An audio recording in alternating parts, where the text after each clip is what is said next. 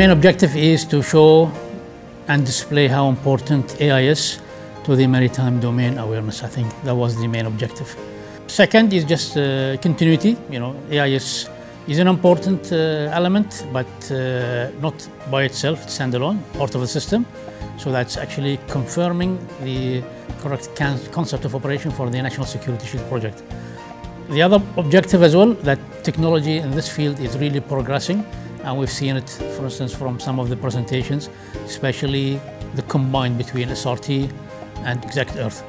What we envisaged, about AIS is true, and it is going on the correct way fast as well. The big theme is still maritime domain awareness, okay, and related to maritime security, achieving maritime security. I think probably, we will still build on the AIS part, as it's still the hot topic in the area, and most likely that we will look into as well the underwater threat for next year, as part as well of the new theme for next year, 2016. We receive big support, not only from the entities itself, but from the top leadership. For instance, the Prime Minister, who's the Ministry of Interior as well. Their work, their support actually helped us a lot to bring QMARSEC to what it is now. And you've seen, I think, the attendance level every year, including this one. We managed, to fill the hall. And I was particularly happy with the Coast Guard attendance for this year. It was very unique and obvious, and they were very enthusiastic. And a lot of them wanted to win, one of the AIS from the raffle prizes. But I promised them that we will take care of it once, we complete the work here.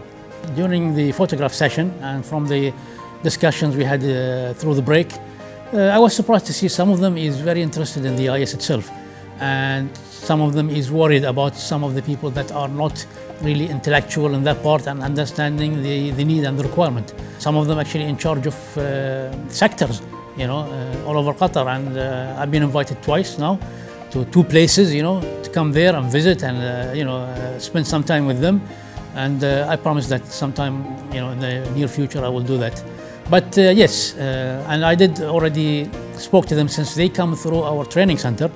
I always give them support and inform them that, we build this system and this capabilities, and we do this conferences, not for us, it's for them, okay? And they should carry this forward in the future, and it is their responsibility to continue this path. As far as the sponsors for QMARSEC 2015 as well, we'd like to thank the sponsors, Airbus, Defence and Space, Abu Jumhur, SRT and MBDA, and Airbus helicopters as well.